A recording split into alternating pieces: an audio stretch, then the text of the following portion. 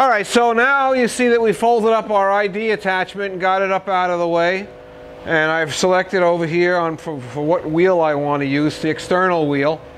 And you see here I loosened up these slides and I've swiveled this around so that this is approximately on maybe a 30-degree angle. That's the bottom here, so that when I come in with my wheel, I'm coming in a straight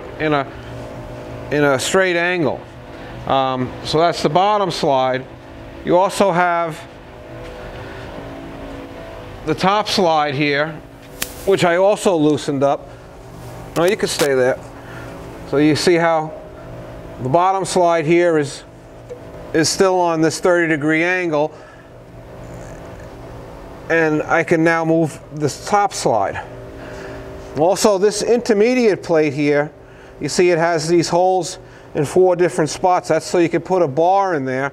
And this plate can actually be spun. It's eccentric. If you can see from this picture here that the top column here swivels at this point, but I could swivel this bottom plate around so that the narrow part would be in the front, and we'd be able to get a lot closer to our part. Or if you had a large part,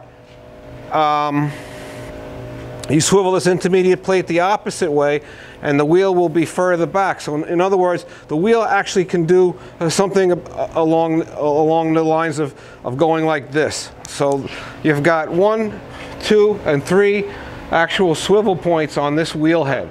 It's quite a lot going on there. So other than that, it's pretty much exactly like we just showed you. Start it up, and make sure that's safe. And then when we start our headstock again, and we get our table going here,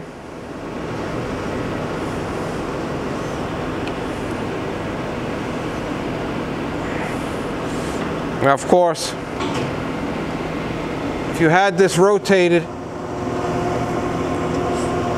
at a certain angle, let's say that this was 30 degrees, and I don't know that it is, and you had the right angle dressed on this wheel, you'd be able to grind a shoulder on a part as well as the diameter. So that comes in pretty handy. You can even mount the wheel on this side. You can take this off. You'd have to find the accessories online possibly.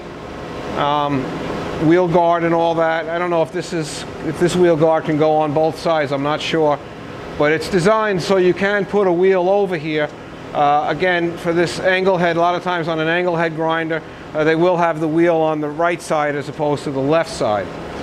So we'll start this up. Then we start our feed.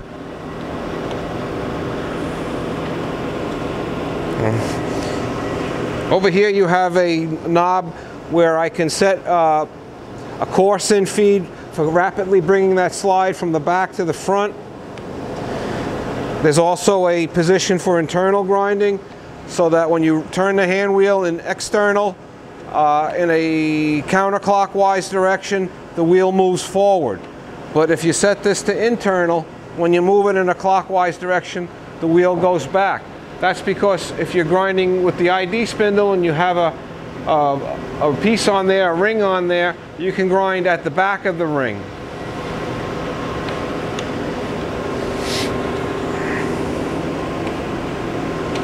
Okay, so we'll start the feed, and that will feed down. And you see here is the dead stop. It's going to come up against that solid pin there and stop at 0.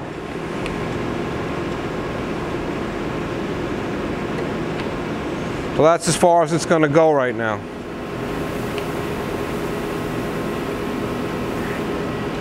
On this particular machine, there's no automatic retraction.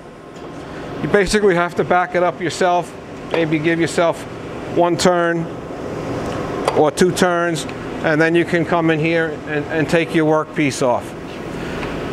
So there you go. That's the Brown & Sharpe universal cylindrical grinder. 14 by 30.